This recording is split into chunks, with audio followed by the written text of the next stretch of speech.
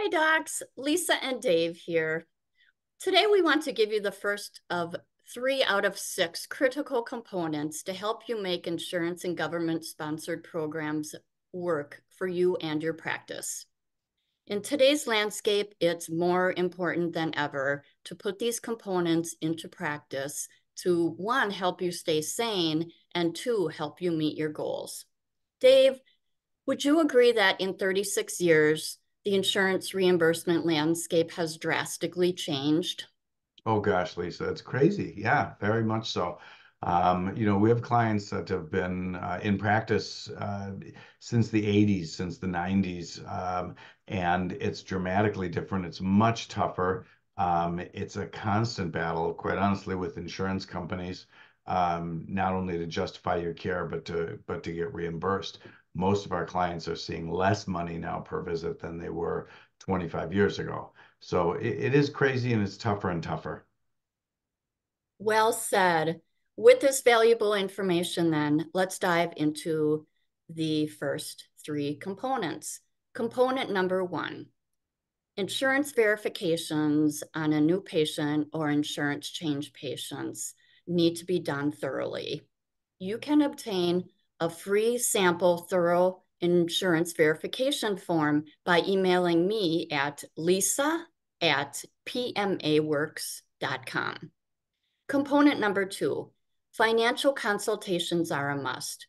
What we mean by this is having a real conversation with a new patient or an insurance change patient in a private area about expected insurance reimbursement and patient out-of-pocket financial responsibility, while at the same time showing them a pre-filled financial worksheet so they have a visual.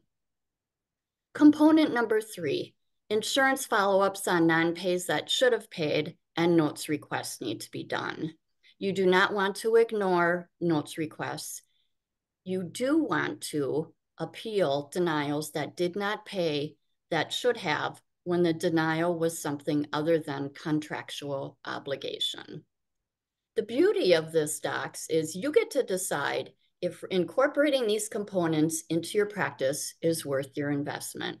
If you are feeling that it's not and it's becoming more of an administrative burden, consider how you'll benefit by transitioning out of the networks and into the patient self-pay model. Dave? That's great. I love it, Lisa. So what Petty Michael and Associates is going to do to make this easier for you and your staff, so docs and CAs can do this on Tuesday, June 25th at noon Central Time, we're going to do an hour-long webinar. And it's free, so have your staff all on there if you want. It's going to explore these 3 points that Lisa just made and the other 3 critical points you need to make sure that your practice is adapting to the changes that are going to allow you to continue to grow. So we really hope to see you there. Lisa? With gratitude, thank you for watching this video. And again, sign up for our free June 25th webinar on our Facebook page, Petty Michael and Associates. Thanks.